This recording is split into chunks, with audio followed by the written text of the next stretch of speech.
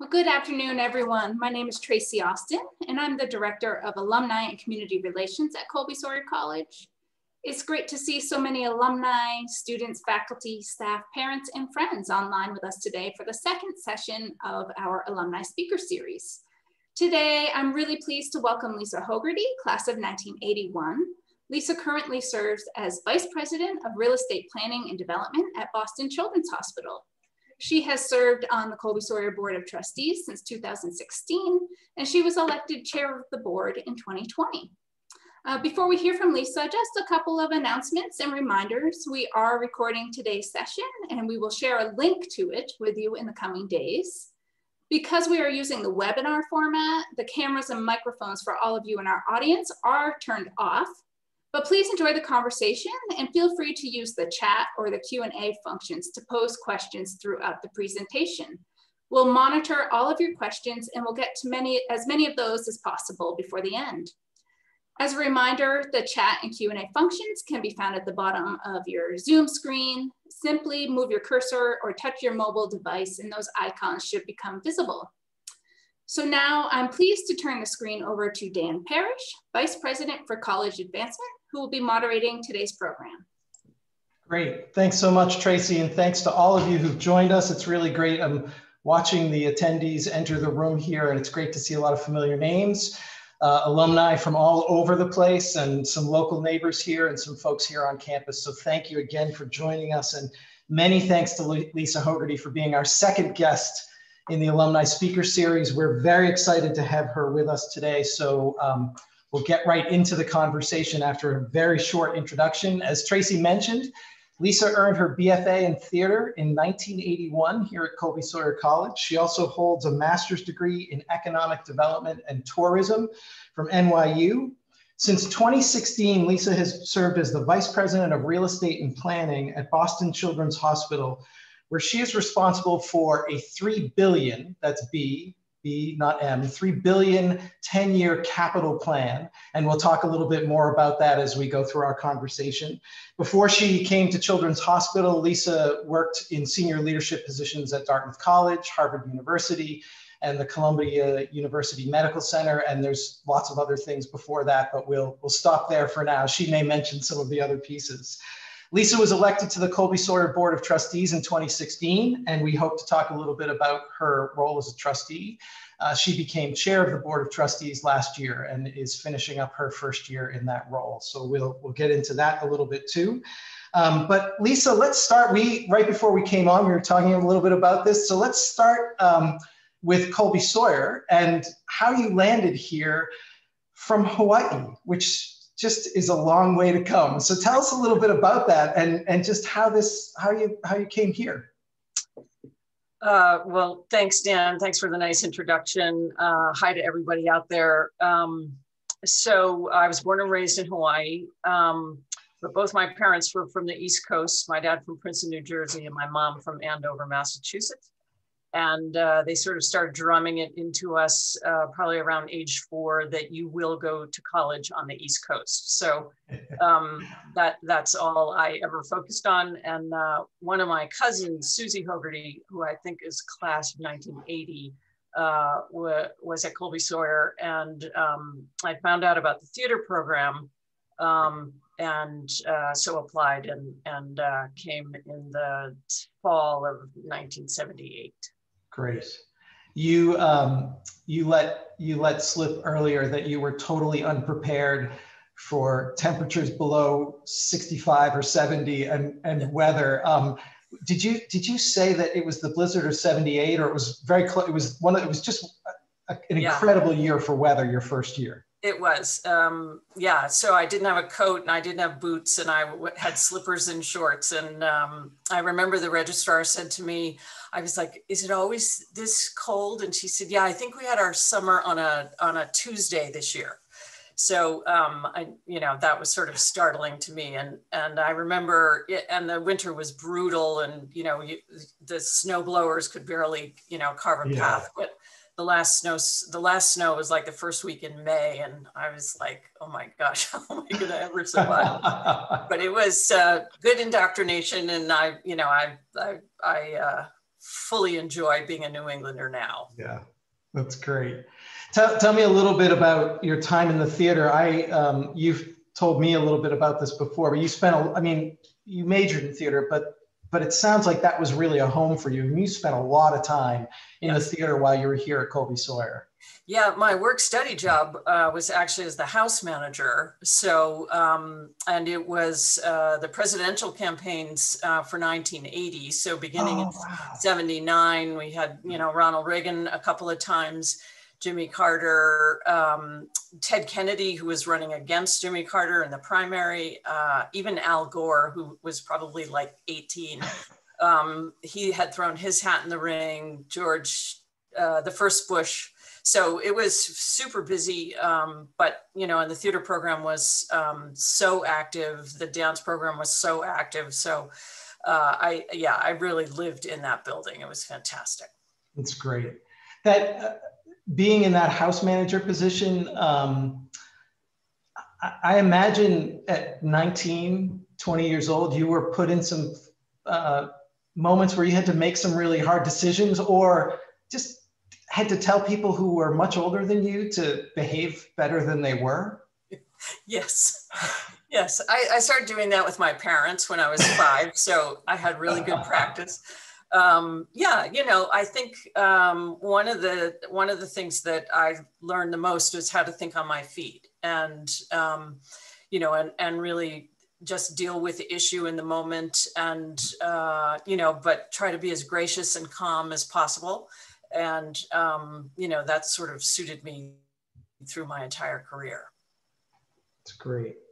Are there, beyond the theater, what other things, you're back here a lot now, but there was a period of time where you weren't coming to campus, and, what stayed with you beyond the time in the theater, either in individual experiences in classes, or things you did with your friends, or just, I don't know, getting off campus and going to Buckland Beach or whatever it might have been? What stayed with you?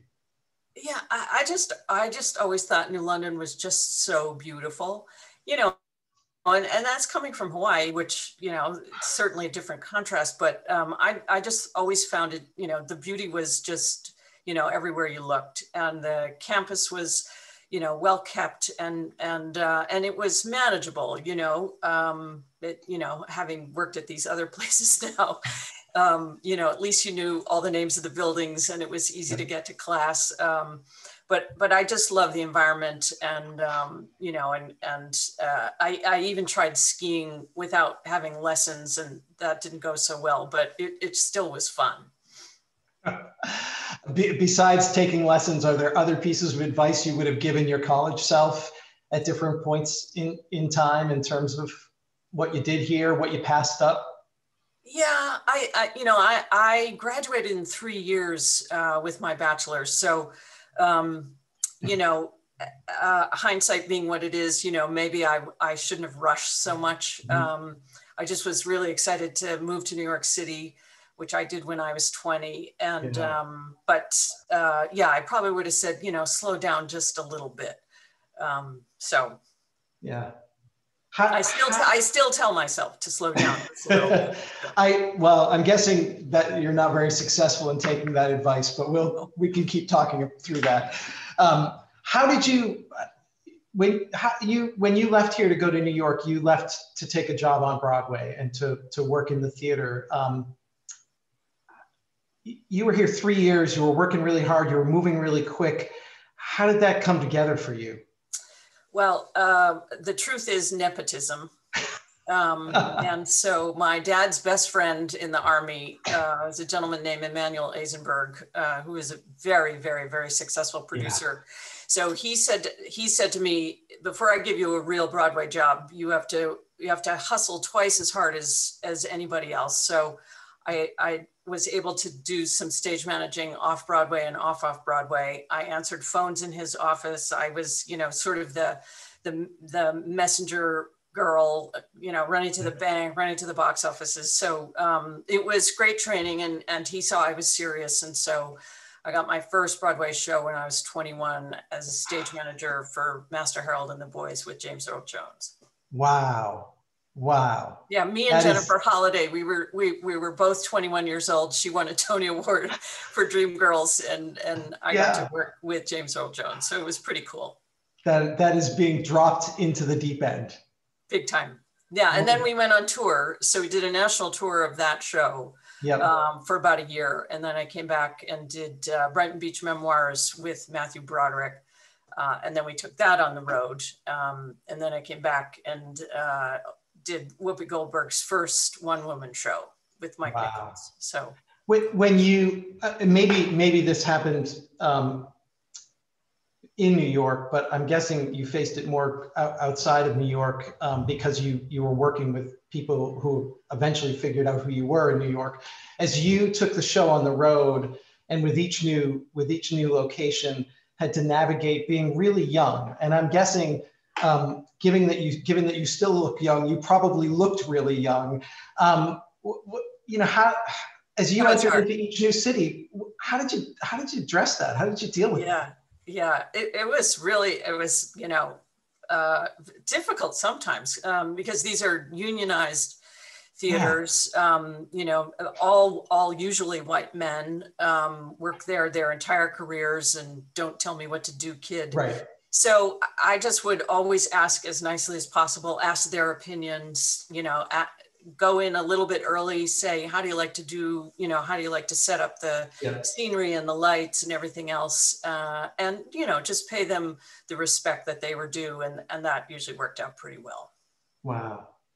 Early lessons from those. How long were you doing that work in New York and traveling early in your career? About 6 years. So, wow. Along the way, I started to figure out, because even though I worked on very successful shows, shows still close. Right.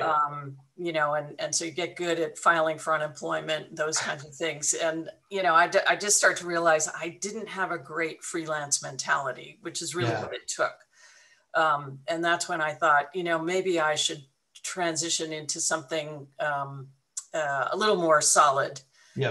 And decided to go back to Hawaii and got a job at Hyatt Resorts. They were opening an incredibly large resort on the big island of Hawaii, 1,500 rooms. And they decided because I was a Broadway person, they would make me the director of recreation.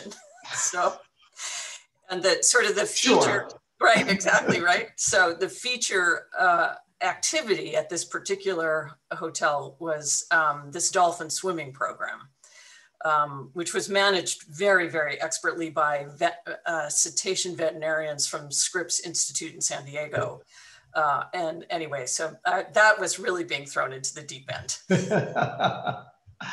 Are there lessons from that early freelance experience that that stay with you? You're in a very different situation now, obviously. I mean, talk a little bit about that transition, but are there pieces of that attitude that are valuable now? Is it all so far in the back that it's hard to remember? I mean, oh no, those were just amazing training years for me, mainly on how to deal with people, and and that relationships are vital, and sort of the foundation to get stuff done.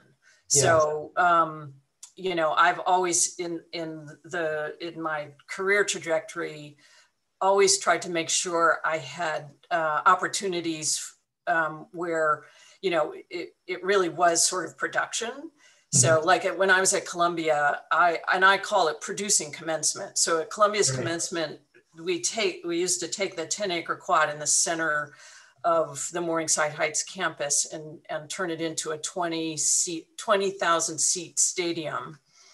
And so my Broadway stuff carries through all the time, which is really great. So I knew you a little, or I knew of your career a little bit before coming to Colby-Sawyer, but there's the recent decades, the recent years of your career have been really focused on planning, development, facility management, managing people who are managing systems and operations.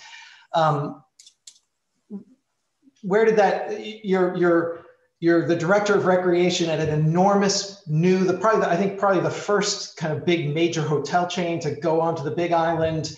How does that end up putting you in this place where you're managing real estate and people and construction and a lot of moving pieces? Is there a short summary of the jump to that? No, it's a circuitous journey, building, as I went. So after I worked at the Hyatt, I was recruited by Four Seasons to come to Maui and open their first offshore resort. I ended up working for Four Seasons for almost 8 years, and part of a team that actually helped develop the resort services programs. And so we opened in the Caribbean and, getting ready for their Big Island property to open. So, and that was a lot of development and, procurement on furniture and all of those kinds of things. And then I ended up, Four Seasons owned and managed the Pierre Hotel in New York.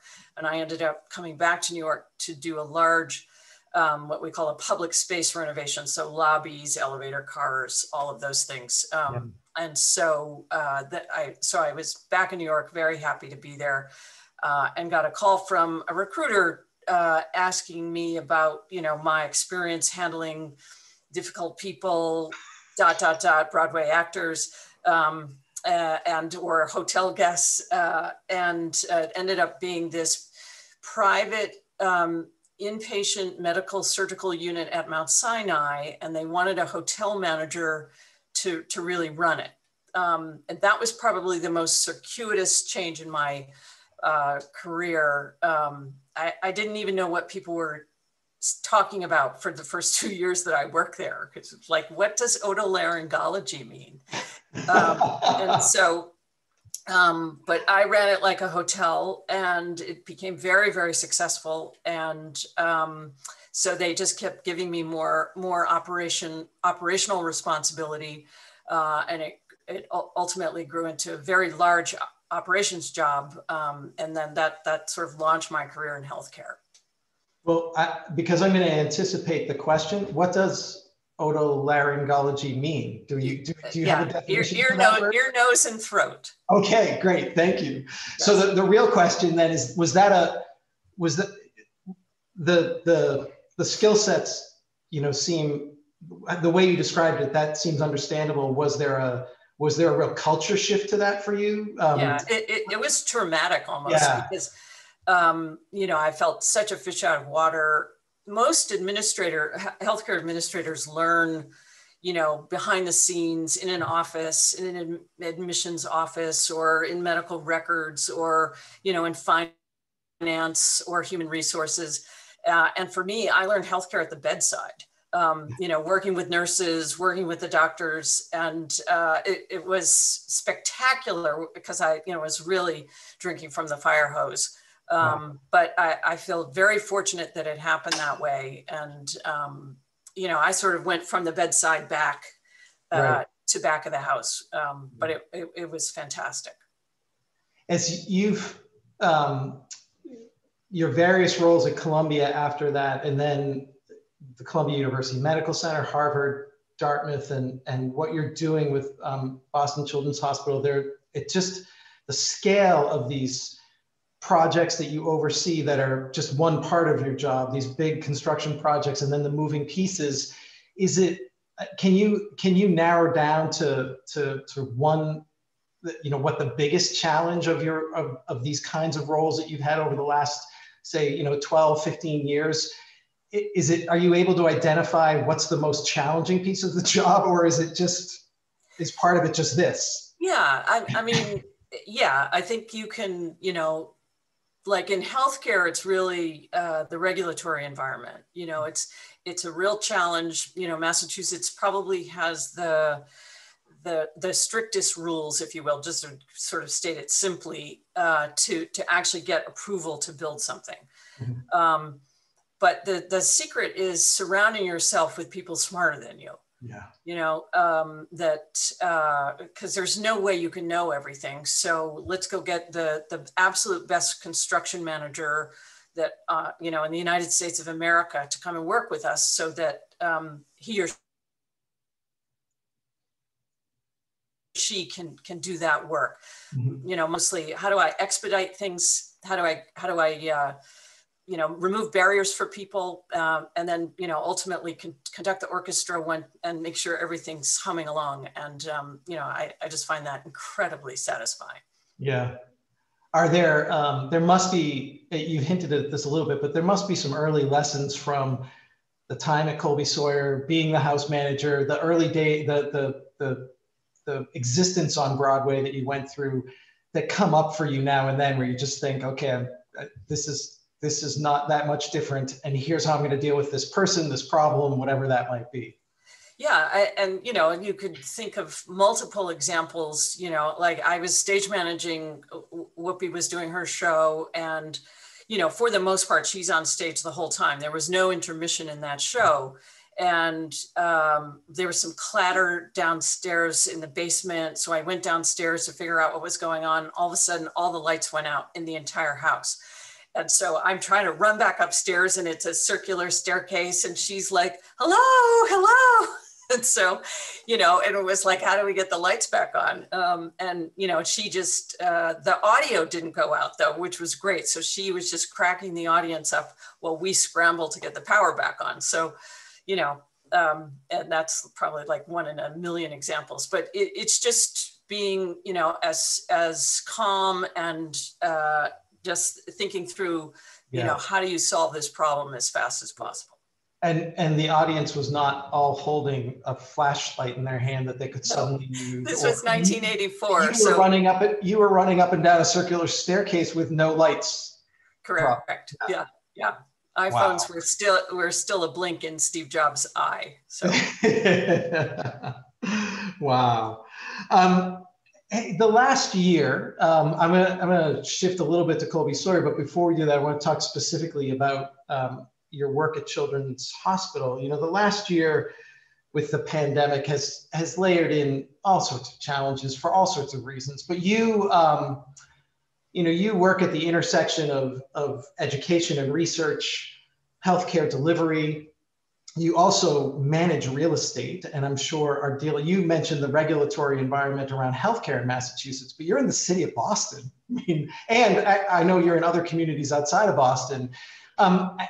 Has the last year with the pandemic, it must have created complications for the real estate part of your job and the intersection with what the hospital is trying to accomplish. Has it driven costs up? Has it slowed down what you're managing? Has it caused stress on the hospital as you've tried to figure out how to manage that? All of the above. Yeah. So we actually had to shut down. So we had two very large projects. One is our new clinical tower, part of the Longwood campus. That's $1 billion building. We have a new facility in Brookline that was under construction. So both of those, even though we could have gotten an exemption, so Boston said, and the state said, if you have an essential project, which healthcare is considered, you can keep going. But we decided to stop for about 9 weeks, and because we just wanted to make sure we had all the safety protocols in place, because you know, construction workers particularly had a higher incidence of COVID positivity. So we took our time. We put all of the, you know, the symptom attestations in place, the PPE, and we had to use less people on the job because they needed to socially distance. So, so it delayed our projects, the big project, by about 8 months. Brookline just about 3 months. But yeah, and that's just, you know, that's just on the large construction side. Yeah. Wow. Wow. I will, as we're going through some other questions, I'll invite the audience. You're welcome to put questions into the Q&A or chat if they come up. And, you know, if it's relevant to the current topic, we'll definitely take it on if we can. And if not, I've got some questions that folks submitted beforehand, and we'll also just try to come back to anything that's in the chat as we're moving along. You are the chair of the board of trustees at Colby-Sawyer. And as I said to somebody earlier today, I'm interviewing and being recorded interviewing my boss's boss. And so this is, you know, the pandemic people have, I'm sure, read in the media all the challenges in different ways that have hit colleges and universities around the country. As we went through making decisions at Colby-Sawyer last March, and we were in the thick of it here in New London, what did that mean for you from month to month, from week to week, as I know that you talk with Sue and have I always know what time your regular meeting with her is during the weeks, and when you're going to be talking with her. But as you were communicating with President Stubner and the senior leadership team was working through things, we had a board meeting last May. We just about 6-8 weeks into navigating all of this. If you can remember last May in that board meeting, what were you most worried about? What were you thinking about at that time? Everyone's safety.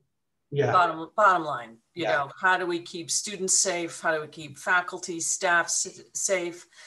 The New London community and the broader community, Sunapee Valley community safe. So, I felt like I was in a good place because, just being in the thick of operations at Boston Children's and really the science of the virus and really understanding, how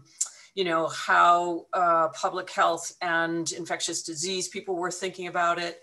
So I felt, like I could really help Sue and the entire team. And, and the board was, laser focused on, how do we make sure everybody stays safe, everybody gets the right technology. We knew the faculty were super stressed on having to teach remotely, really the flip of a switch. But I would say this community has just done an amazing job. With under Sue's leadership and faculty really just bending over backwards to be able to teach in multiple modes. And the students really, also stepping up and 95% doing the right thing, a couple of incidents here and there, but no college or university went, untouched by this. So I'm just incredibly proud with how the college really managed this. Yeah, that's great. That's a really helpful vision. It prompts me to step back from the present moment in time, and maybe this is the question I should have asked first. Sometimes, and I don't have a good answer for this all the time, so I'm interested to hear what your answer is. Sometimes students in particular will say to me, what do the trustees do? Like what's a trustee? Do you have a good answer for that question? What's a trustee and what do they do? Yeah, I do actually. I think board structures and governance, particularly in higher education and academic medicine, are the collective brain trust to make sure that the safety of the community, the financial viability and sustainability of these institutions are maintained and can thrive. Yeah. And during a massive crisis like a once in a century pandemic, that's, I think, when boards, well, they sort of make or break themselves. I would say the Colby-Sawyer board made itself even that much more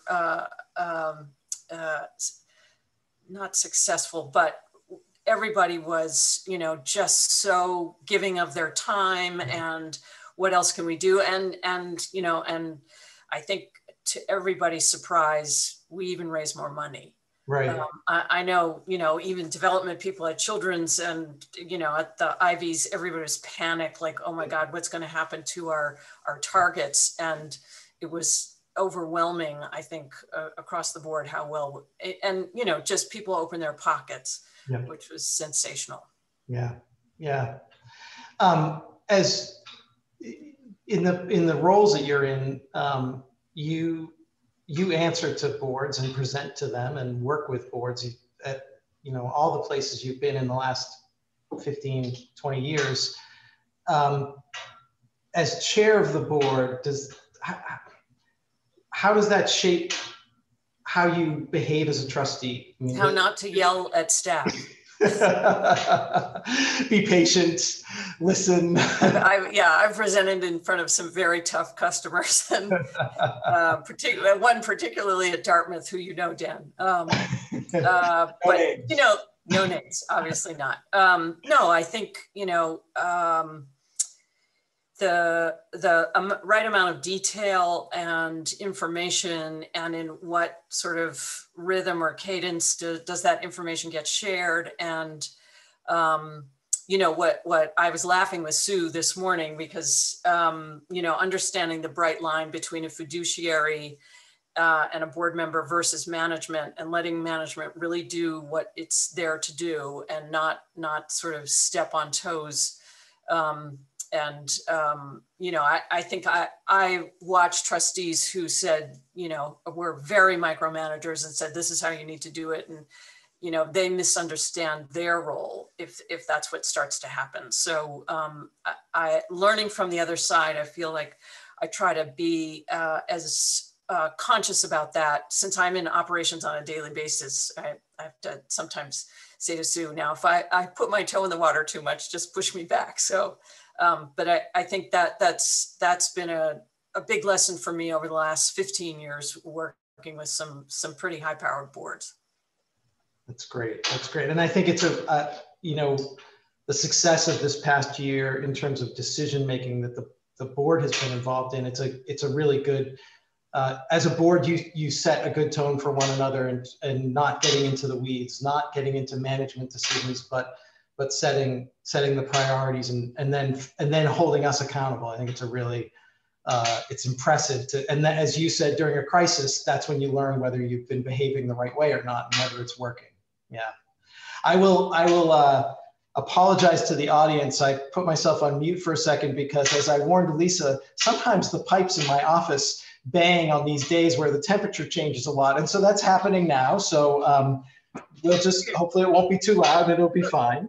We'll use it as a fundraising opportunity to say that we need more money so that we can fix the heating systems at Colby-Sawyer. So we had a couple of questions that came in by email first, and then we've got a couple of questions in the Q&A here online. And Tom Keeley, one of our deans here on campus, was just following up on your comment about the Longwood campus. And he says, the Longwood campus is an interesting site, mix of residential, housing, got medical institutions. And he's wondering if you've had to deal with alleviating the local concerns about medical research that happens in the neighborhood, and particularly, you know, right there in your cluster, there's a lot of research. Do people raise concerns about the impact or potential dangers from that? I think in the early days, in the 60s and 70s, when what we describe now as the Longwood Medical Area, which is sort of its own district, is probably the densest healthcare research square mile in the country. And you know, when I moved from New York to come to Harvard, I got a tour of Harvard Medical School thinking, you know, New Yorkers do it best. Nobody can do it better than them. And I went to the LMA and my jaw dropped. I was just so blown away. But I think the transparency that the institutions really needed to bring to the local community about what it was that they were actually doing on the research side, that improved dramatically in the 80s and 90s. You know, all of a sudden we had things called websites. So you could actually post the types of research that you were doing. You know, there's been huge pressure to eliminate research on non-human primates. And so that's also happened. And that's done very sparingly now, and only in particular areas around the country. So, you know, I think the community now is very proud of the collaboration and partnerships that they advocated for and deserved. Is there more that we can do? Always. You know, I think climate change and particularly communities of color that are greatly impacted by, you know, pollutants that are in the air and you know, traffic and all of that stuff. Hopefully we can really start to you know, grapple with that and actually make change, you know, over these next 5 to 10 years. That's an excellent question, by the way. Your trustee colleague, Tom Hoyt, apparently has heard a story about having to coordinate flying large steel beams with transport helicopters through downtown Boston. He just wants to say that that sums up how crazy your job is, but I think he also wants you to relate a little bit of that story if you can. Well, sure. We actually, well, two options there. We actually worked with our neighbor, the Brigham and Women's Hospital. Our new clinical tower was in the flight path of their helipad, which we share with them. So the helicopters land on a building at the Brigham, and sometimes they have pediatric trauma cases, and they come over a bridge to children's or their actual Brigham patients. And so we actually had to build a new helipad together where we, on top of one of their tallest buildings, so it would be out of the way of our building. And so we flew in the steel to do that. And then the other project we did was we actually built a 290-foot bridge that connects from our patient family garage over Longwood Avenue directly into the hospital. And that was in 3 span sections, took about 8 months. And we only had to close Longwood Avenue down for 1 weekend. Wow. Wow. And that is a busy place. So we had to reroute buses and, you know, emergency vehicles. And it was, 9 months of planning to close down for 1 weekend. Wow. So we have, I think it's a student, an anonymous student who I'm not sure if you've got practical on the ground suggestions for this, but what would you suggest to someone who wants to work as a nurse in oncology at Boston Children's Hospital when they graduate? We would be so fortunate to have a Colby-Sawyer nursing grad come and work at Boston Children's. I wish we had more. And so hopefully with our push to increase enrollment in the health sciences and nursing, the amount of retirements that will take place over the next 3 to 5 years in nursing specifically, as well, and partially because that's, you know, nurses are ready to age out and to get well-deserved retirement, but they're also exhausted from the pandemic. So we think the numbers are going to be quite large with the amount of people leaving the nursing practice and profession. And so we would be fortunate to have Colby-Sawyer nursing grads come to work at Children's. Great. We had a senior. And if they do, they should please send me their email so I can welcome them when they come. Great. We had a senior who sent us a question when he RSVP'd, and the first he asked, it's just sort of a follow-up, if you've got tips for graduating seniors in general, just you know, as they're leaving this very small community, are there big general pieces of advice you give to folks to think about to avoid missteps or just to take advantage of opportunities? Yeah, you know, especially coming out of the pandemic, you know, nobody's been able to have any fun, really. And so if you can afford to do it, you know, why not take the summer off and travel if you can, obviously safely, and get started in the fall if that works for your circumstance. And if not, you know, depending on where your next opportunity is, whether it's grad school or a new job, you know, to really sort of enjoy the location that you're moving to. Great. His other question was about Colby-Sawyer and the board. Just if there are significant changes that you see as the board chair coming for the college in the next 5 years, or coming for the board in terms of its structure in the next 5 years.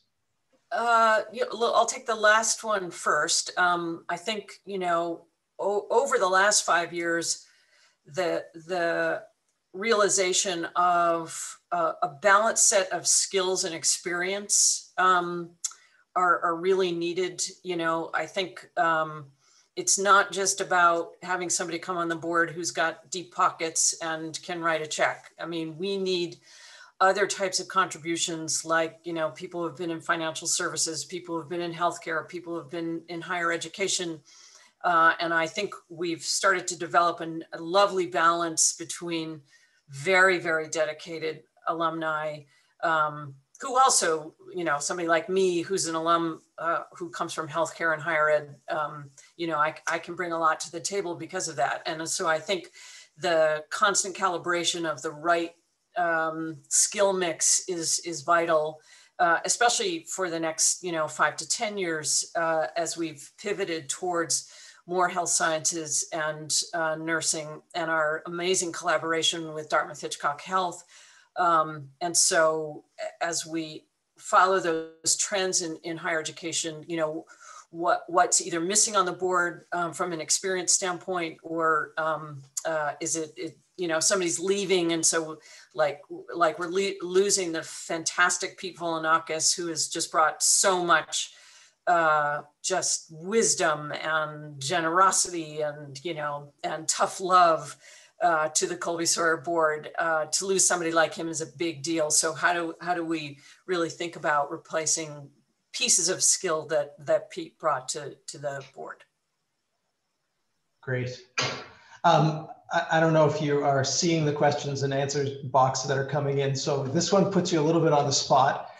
I think the short answer is probably going to be yes, because you've got to say yes to this. And I hope I don't mispronounce anybody's name. I know a couple of the folks in this. Mary Druding, Nancy Sully, Jen Ellis, and Amy Carrier all say hello and would like to thank you for sharing floor space in your New York City apartment for New Year's Eve in Times Square around 1982. The question is there any chance that you remember that? And the only right answer is yes, you remember it. But go ahead, do you remember that? Absolutely. It was the only time that I actually went to Times. Well, that's not true. I went one other time because I was doing a show and it got out at 11:30 and I had to go through the square. But yeah, it was a fantastic weekend, as I recall. That's great. That's great.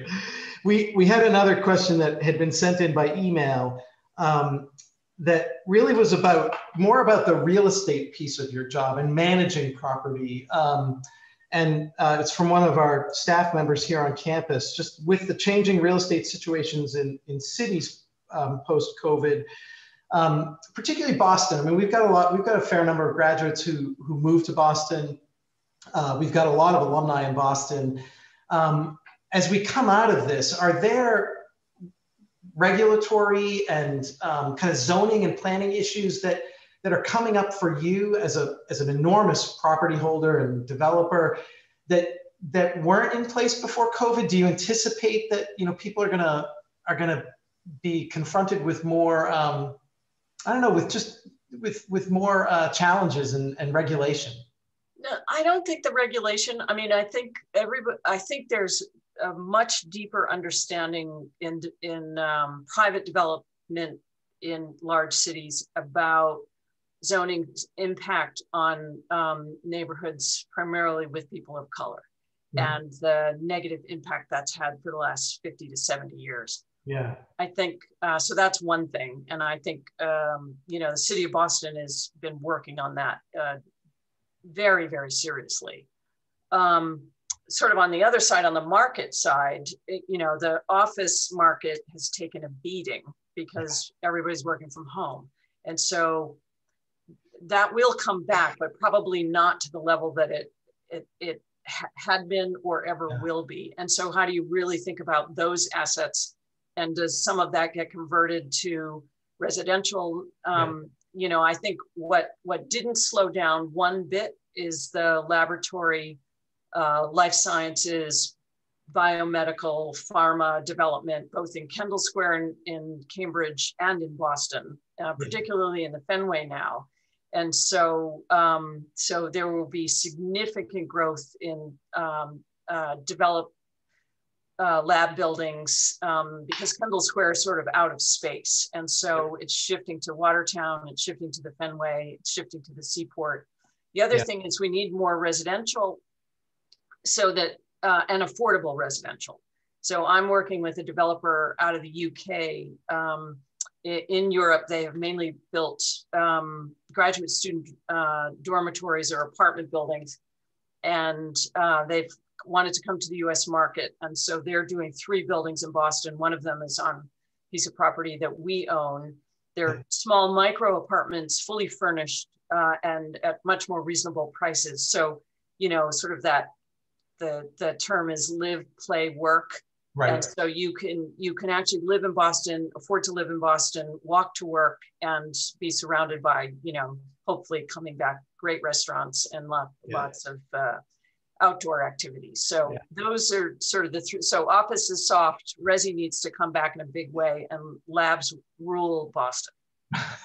Well, you anticipated the second half of her question, which was basically that she'd heard that for residential opportunities and startup businesses that there's some flex now and some opportunity because traditional office space maybe isn't being used in the same way. Before we came on live, you mentioned that in some of your projects, not just in the building projects, but just managing staff and thinking about teams at Children's, you all are having to rethink the work schedule and workplace a little bit, and whether somebody occupies an office space that is their office space, or they come to a desk that maybe on Tuesdays and Thursdays somebody else is using. Are you, as an organization, you must be starting to take that on right now? Absolutely, yeah. So and you know, space is so important to people. It sort of is, you know, especially for physicians, you know, to be able to hang their diplomas and all of their accolades is very important to them culturally. And so how do we start to shift away from, we can either make space smaller because it's just so expensive, or can it become much more flexible? And I think that's going to take a while for people to get comfortable with, particularly in more traditional businesses like healthcare, academic healthcare, higher education. But, you know, it's a big expense. And so, you know, we have about 500,000 square feet of office that we lease at Children's. And, you know, it's been occupied maybe 5 to 10% over the last 13 months. And, you know, it costs us about $25 million a year. So it's very expensive. And so. And people are still productive. Because at home, we can do this. Right. Absolutely. We even set up our radiologists at home with, you know, high resolution monitors, and virtual care, which again, we had to flip the switch, just like faculty at Colby-Sawyer had to overnight start teaching remotely. We started to treat patients because Massachusetts was one of 5 states that still didn't reimburse for virtual care. We flipped the switch. We were doing about 30 virtual visits a day. We went from 30 to 4,000 in a day.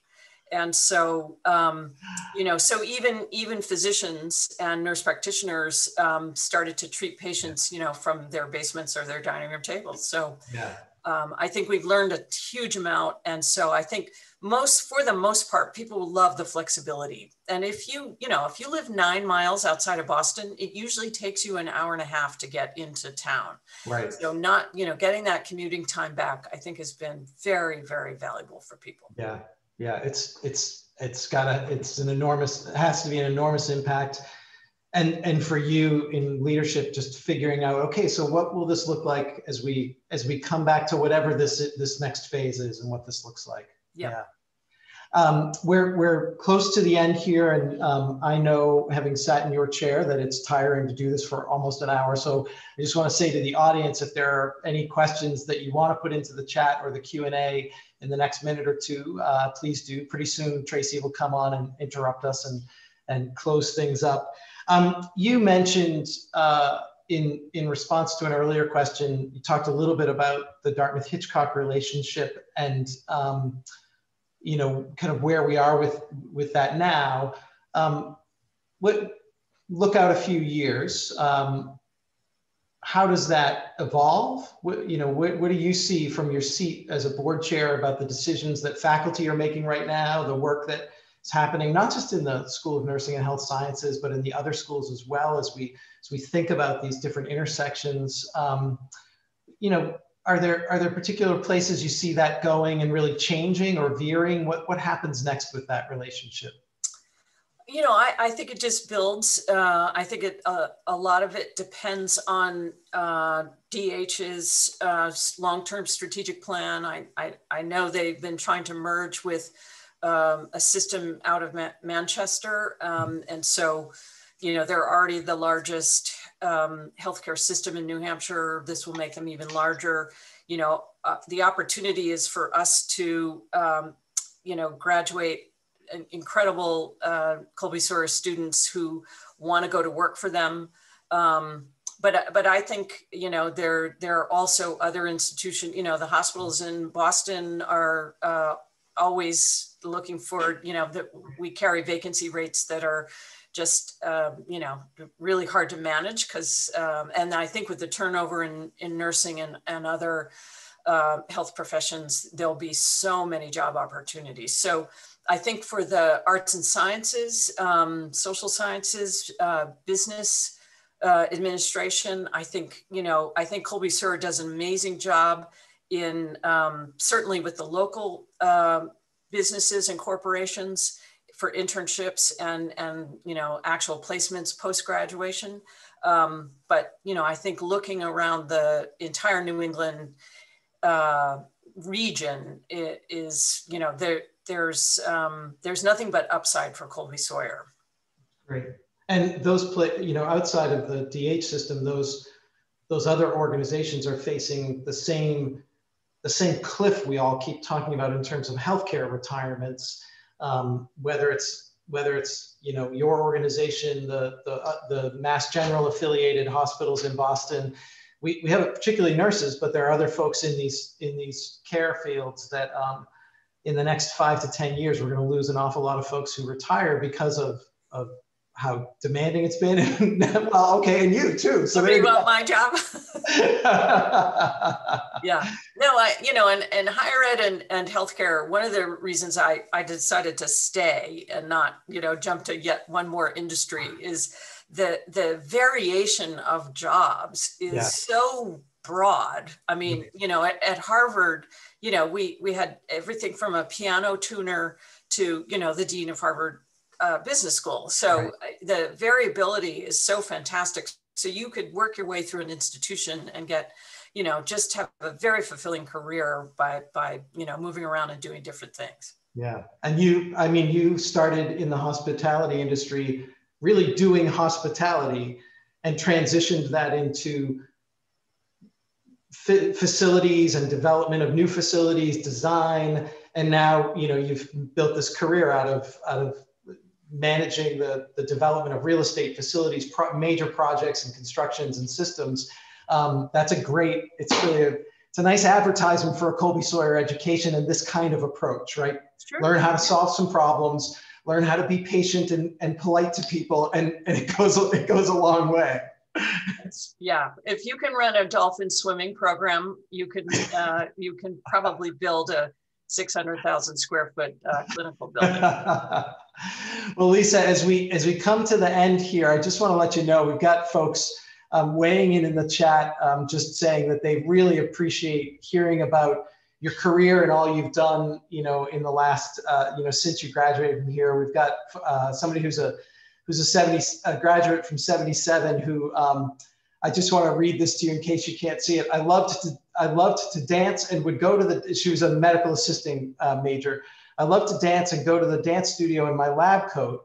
Went on from here to, I think, Northeastern for medical technology. Her first job was at Children's Hospital and in the hematology lab. And there's just a nice, you know, just a lot of really nice comments here about how much people have appreciated hearing about your work in your professional life, but also what you're doing here at Colby-Sawyer as board chair. And you know, you've had to make some hard decisions in the last few years, and you've been on the board through really important pivot points. And I think it's clear people are grateful for that. So we've got some good conversations going on here in the discussion. So I'm gonna invite Tracy to come back to tell us if there's anything we need to say before we close up. And as we say goodbye to folks, she, I know, has been watching these great comments in the chat as well. So I'm sure she will join me in thanking those of you who are having a back and forth conversation with one another in the chat. It's great to see these connections happening. We really appreciate it. Absolutely. Lisa, on behalf of all of us here at the college and everyone in the audience, just thank you so much for taking this time out of your busy, busy schedule. It was fascinating to learn about your career and certainly insightful to learn about the role of the Board of Trustees and the work that you're doing with all of your trustee colleagues to keep this great college going and in good standing. And so we're so grateful for all that you and your trustee colleagues do. For everyone in the audience, again, thanks so much for taking time from your day to join us and to hear from Lisa. Do watch your email box. As I mentioned earlier, we will be sending the recording of today's session. As well, we'll be sharing information about future events, and hopefully very, very soon, they won't all be virtual. We'll be back together with all of you again, and we'll be able to travel throughout the country to see all of you in your hometowns. So be watching for all of that. And thank you again for joining us. Enjoy the rest of your evening, and we'll see you all very soon. Thank Bye-bye. you. Really Thanks, everybody. Take care. Take care.